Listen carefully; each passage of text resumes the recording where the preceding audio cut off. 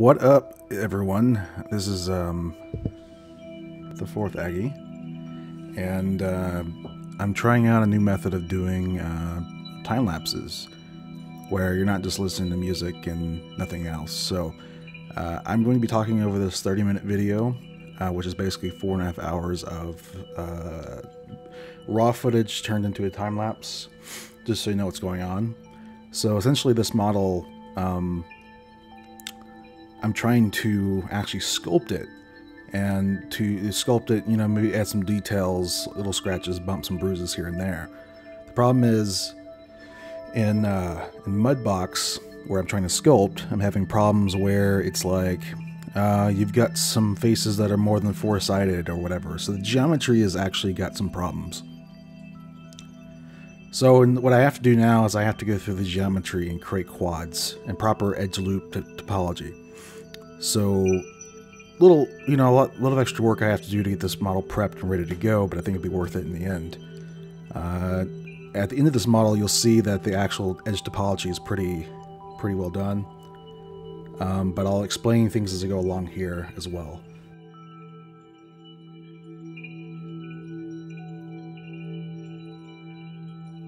Now, what I'm doing here is I'm taking an edge loop and extending it all the way across, up and down, and it's going to add extra topology, or geometry really, which will add poly counts and other stuff. But at the end of the day, what I'm hoping to do is create a normal map. Now, when you look at the UVs for something like this, it's really the UV shell that defines the texture. A normal map is a texture on a UV map, or defined by the UV map. So really adding this much geometry is only necessary for creating that map, or making this model able to be put into a program that I can generate a map out of. So this is a lot of prep work. This is why it's called Sculpt Prepped. And you'll see that this video is only going to cover this one arm up to the top. I guess basically this half of the model. Because really, that's how long it took to get this topology perfect. Well, where it needs to be. There are, you know, a few triangles here and there, but in general, it's, you know, the edge loops work for the most part, and there's no dwindling edge loops that terminate except at the borders. So I really got to go back and do this again with the other model, the other side of the model, and then I do it for the rest of the models in this thing, including the guns, the tail, the back area, the head. You know, it's going to be a lot of extra work, and I'm going to guesstimate around 20 actual hours of work. Now, what you'll notice is I haven't, in this video, I don't actually take a break. I'm working for 4.5 hours. It's just that intensive. Seeing here is I was having problems because with my every operation makes is history. So over time, when you build up a giant list of history nodes in your model, it begins to bog down and do funny stuff. So when I notice it's slowing down is when I go out there and I'll go to the object mode, and I'll hit Alt-Shift-D for deleting history. And I already accidentally wiped my rigging information from this, so it's not that big of a deal because I've already have to go re-rig the damn neck again. But when you delete the history, you can start fresh again, basically. And I'll do that for a while, and then I get bogged down again, and then I'll just have to, you know, wipe and rinse, or rinse and go along. I forgot the euphemism there. So what you're seeing here basically is the that rubber bit that I'm designating the rubber bit for the joint. It doesn't have all the edge loops going across, even though it's connected to the model technically. And so what I'm doing is I'm just continuing those edge loops across, just to make that one uniform edge loop. Or really, to make it an edge loop, you know, to combine edge loops together, more or less.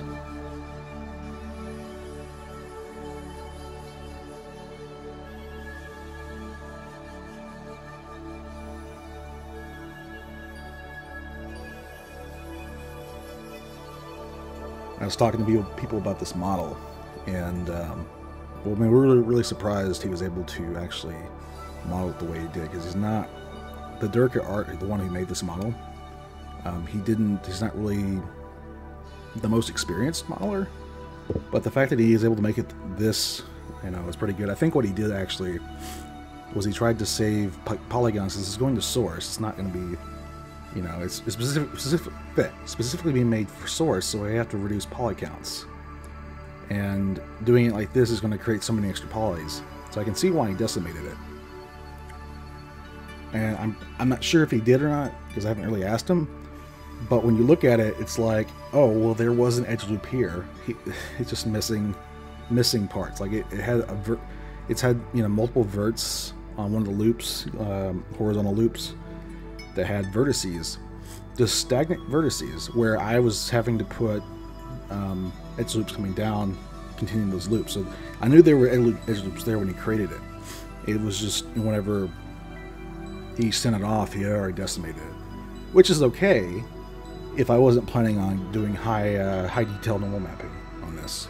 So another thing to consider is on the rigging part is, because I went out there and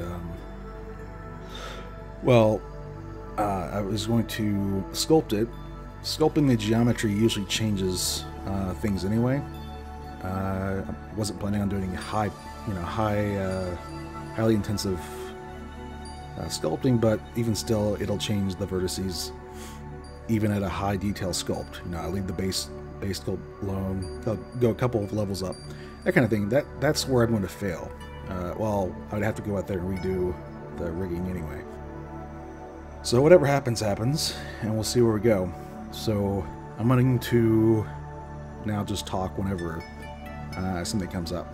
So.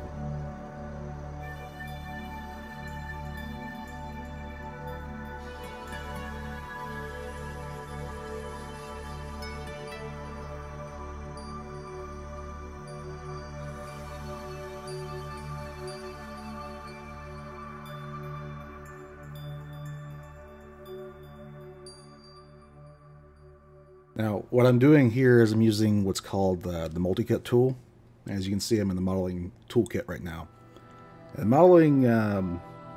the multi-cut tool lets you snap with shift, and you can set the increments in that control panel on the right there if you go down. But I have it set to snap to every 10. So what I'm doing is I'm estimating here. You know, sometimes I need to define a middle ground. You know, or sometimes I can go straight through the middle between two edges and make an edge loop. Sometimes I have to extend two edge loops within two other edge loops, so I have to do some math.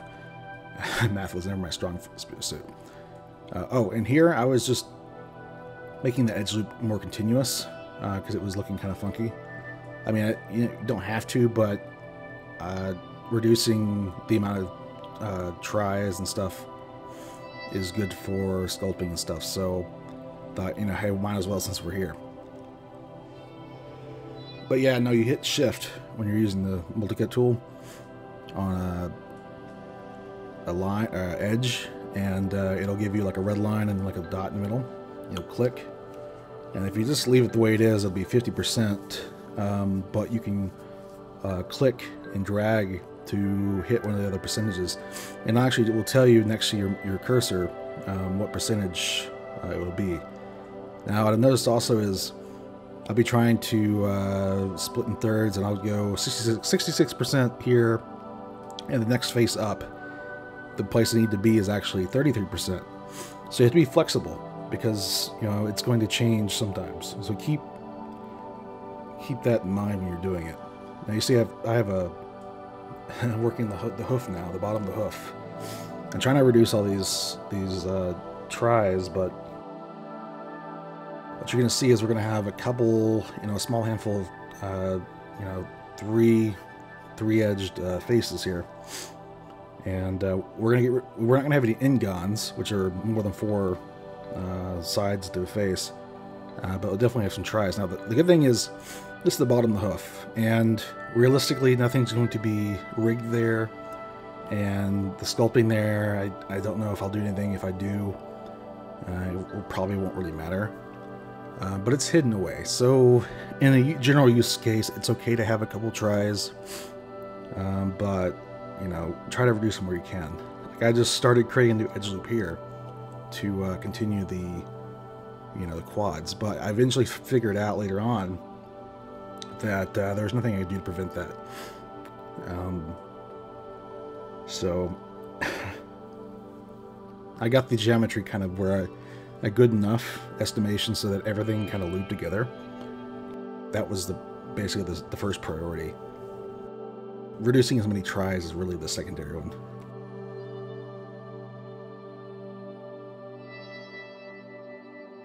Here I'm just continuing on each and every one of those loops, which creates a lot of unnecessary geometry for most applications, you know, or most, you know, use cases. But of course, we're not working most use cases, we're working on sculpting, so we've got to get past that issue Mudbox has. And I'm pretty sure ZBrush has too, and every other sculpting platform.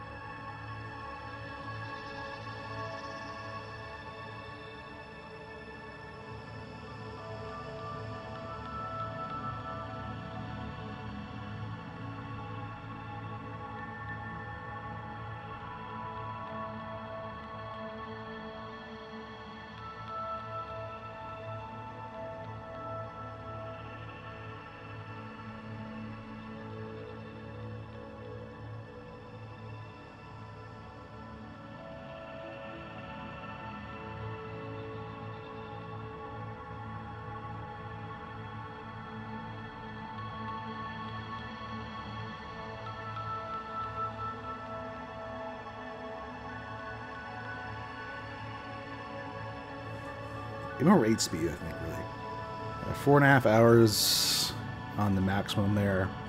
30 minutes on the video here.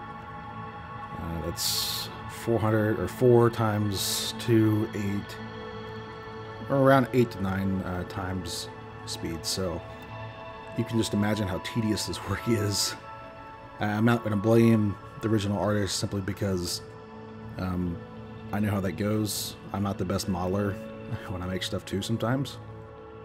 And whenever I'm trying to when I'm not trying to make a model for sculpting, I really won't care all that much about topology, simply because who cares? if the topology looks great and it's just a static prop that's never sculpted or nothing, you know, what's the point? Why have all the extra geometry? It's just unnecessary stuff. So you'll see in some of my models it's just absolutely gross. I mean, they're still quads usually. But sometimes I've got ingons and I've got non-connecting edges. So I'm not free of those mistakes, and really I don't really consider them mistakes as much as unintended consequences, really. Because I don't think he had the idea that anyone's going to sculpt it, so dropping it down makes a lot of sense, especially when you're trying to sell the model as viable, because tens of thousands of polygons that are necessary are, you know, all that extra memory you don't want to waste during animation. So, and these are going to be meant for animation.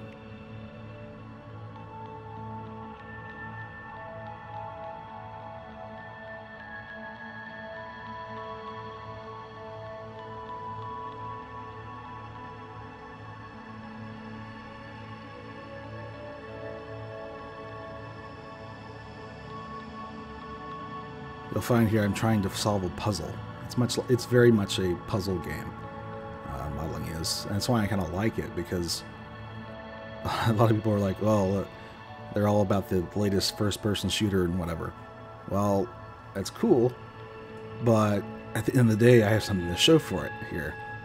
And okay, don't take offense. I'm not trying to poke fun at gamers. I'm just considering it a game to myself because it's more or less a puzzle game of trying to get everything working.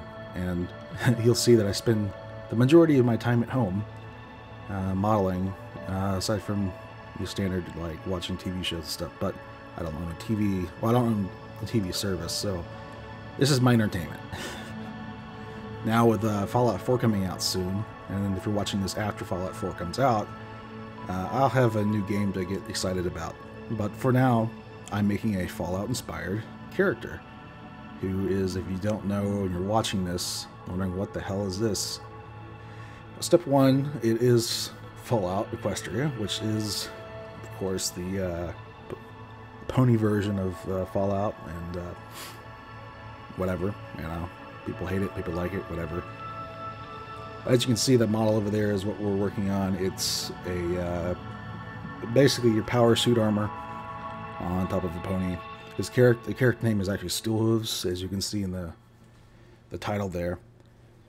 He's an interesting character. We're working on the radio play. We've got a really good voice actor for him. He's got a very deep voice, but he's also a very talented voice actor. So he makes for a very interesting character overall. Yeah. I actually wasn't going to do much with this, but I got so much pressure for, well, not pressure, but like everyone was really excited for it. So I make models simply because I want people to enjoy them. The more use people have out of it, which means the more people who use it, the more likely I am to actually work on it. So, given the reaction that I received, it's like, I'll go ahead and do it. And I'm sorry for the other time lapses that have no voice to them, because, you know, sometimes people like to watch these and just have like music going. Sometimes they don't. But I'm trying to go out there, and the reason I put up time lapses is, one, to show progress, two, show that I'm doing stuff, which is part of progress, but showing that I'm not inactive, and three really is to teach you how to do this yourself. And there's no better teacher than really doing it yourself, but the best I can come is showing you how it's done. So not a lot of people use Maya, and a lot of people use Blender, and there's plenty of resources out there, but when it comes to people in the gaming community that actually use Maya, it's really limited. At least the non-professional ones, at least. But the non-professional ones, yeah, they do use a lot of Blender. And Blender's fine, you know. I mean, people come to me and are like, they think that I'm biased against Blender because Blender's free, and, you know, it's a biased it's a competing package. But really, it's a tool, and so is Maya. And Maya's a tool of my choice. And since I started, really, I've discovered at least 8 or 9 people in my local community, not local as in person, but in this culture, that use Maya or want to use Maya. So it's gotten a lot better. But certainly, if you're using Blender, you may not be able to use the tools that I use, but you can take a lot of the concepts that I use and apply them onto your own modeling. I think that's the thing that a lot of people mistake for, especially when I go to conventions and do panels and stuff. I get questions is, well, is one package better than the other, or how do I do this in this one particular program? And it really comes down to is you need to understand the modeling, the foundations, the higher bits of modeling that are not program specific, like quads, edge loops, everything else that I'm doing right now can be directly translated to Blender, as long as you know how to use the tool for that. You know, if you know how to use edge loop splits and splicing, whatever they call it. And as I'm told, Blender has a better modeling toolkit, but better is relative to the person talking. So I've gotten so used to this modeling toolkit, and Autodesk really has done really well with 2016. I've had problems with 2014. They introduced this new, I guess, modeling toolkit and a bunch of other big changes since 2014 version, and I've always had problems with stability issues. And so far, knock on wood, I've had a better experience with this version than any other, and I consider myself lucky I'm able to actually use the software, because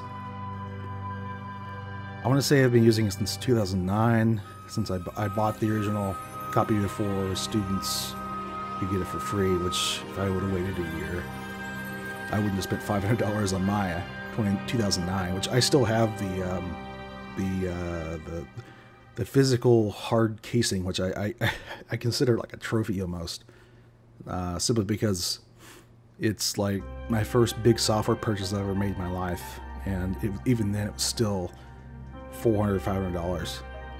It was ridiculous at the time. I had just graduated from college, and I was like, I want to make use of my educational discount. At the time, I didn't have a job in education, so I couldn't make use of it. And of course, I try not to encourage, software piracy when you can avoid it, especially when you're talking about 3D applications. You can get, well, for example, for what I'm using for painting, Mari. It was used, and it's most well known for its painting for the movie Avatar. The where they went to the alien planet and it was all colorful and stuff. That's what it's really noted for, and that's an early build. And I never got to use it, and I never really pirated it because I can paint Mudbox and Mudbox. But as I read, there's so many bigger features in it that I was like, I wanted to try it, but I don't want to pay money for it, or pay big money for it. And then it comes on to Steam as Mari Indie. And the limitations, of course, are a few things, but not enough that would discourage me from paying, $12 a month for it. And I could go out there and buy it flat out. What I'm basically doing is I'm trying it out. I think Maya LT, it's basically a stripped version of Maya. It's stripped of the rendering bits, and you can do all the modeling stuff here in Maya LT pretty much in the same way. It's the same program, it's just stripped out a few features, and it's pretty relatively cheap. It's not as cheap as Mari, unfortunately, but you can either do that, or really what I really suggest is just go learn Blender, because you'll be able to do all this stuff in Blender. I don't know why I'm talking about that. We moved to a new section. So this bit right here, I'm still going up and continuing the edge loops, but I got to an area where I was really confined, and it's the use of my 3D Connection Space Explorer, which is a hardware device, makes it a lot easier to move around the viewport. As you see, this is an external mouse that's moving my camera. It's not me hitting the typical Alt and using a mouse, but even then, getting in some of these places is damn near impossible. So what I have to use is a technique called, where I select certain faces and hide the rest, and then hopefully I'll have the faces I need to work on. And whenever you're working in such tight places and your edge loops aren't working together, like right here, I'm missing a face. you miss certain bits sometimes, and you can work around it. But one thing you could do if you're doing this a lot with the same faces is create a quick selection set. With a quick selection set, you can define the faces in a selection set, and then use that selection set to re-highlight those faces, which really comes in handy whenever you're working on certain bits that are usually the same things you're working on in mass together. So I've done that before on characters. I'm not doing it here now just because I didn't do the prep work for it. I didn't see need for it either, but now that I look at it, maybe I should put some in there.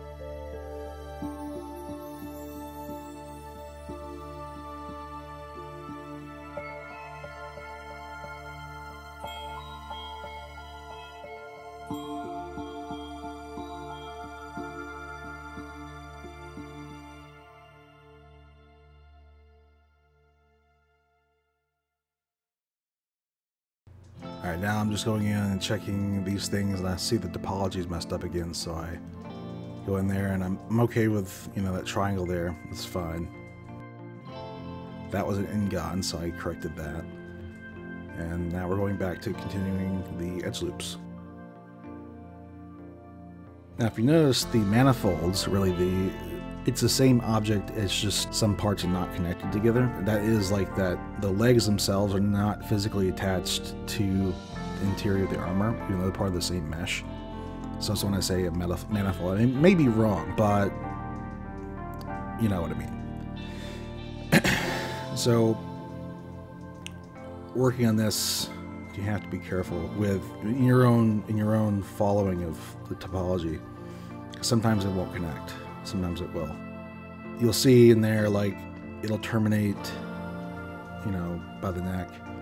Sometimes it'll terminate down there towards the top of the metal armor, simply because some of those bits are not connected to the main mesh completely. Really, the amount of geometry that's here, not really necessary for animation, simply because it's not going to be a soft body. So I'm hoping what I'm going to do is test a normal map on this. I'll make a normal map based on this, and then test it on the lower poly geometry, because I don't need all the geometry for rigging those joints, simply because it's not a soft body, not completely. The neck area is going to be movable. You know, the joints here, the black parts, really are where I'm defining the bendable bits, and those are where I have to do some clever, you know, rigging stuff. That'll be a challenge in and of itself.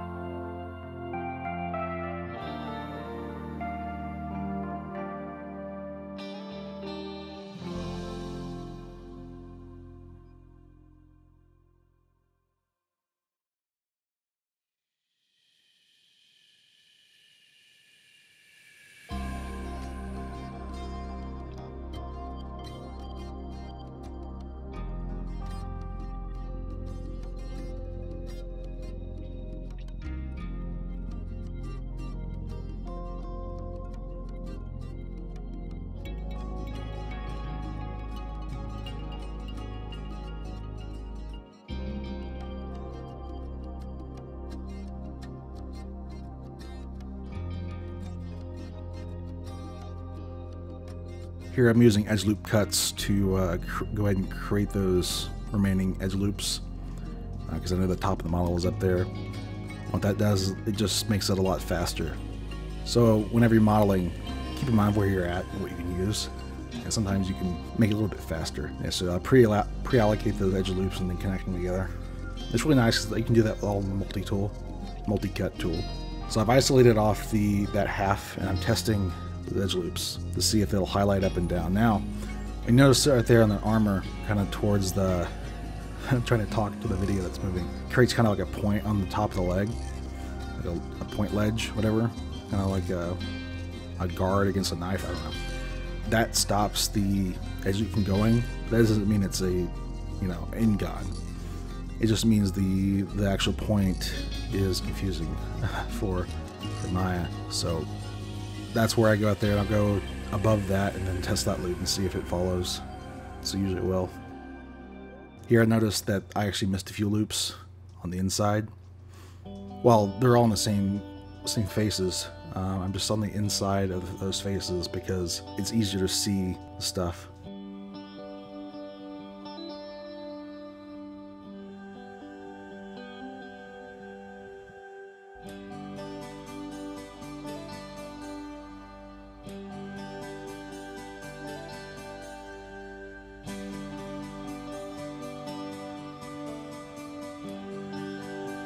I'm using a technique where I go back and forth between points. I'm creating these intermediary edge loops, and then I go back and delete them. That's a bit faster to do. Thank you for joining me on this time lapse. Thanks for listening to me for 30 minutes, and I look forward to bringing more time lapses to you, hopefully with narration. Let me know if you like me talking over music over my own videos, and let me know what you think of the time lapses in general. It really helps me to know, what people think. So, thanks.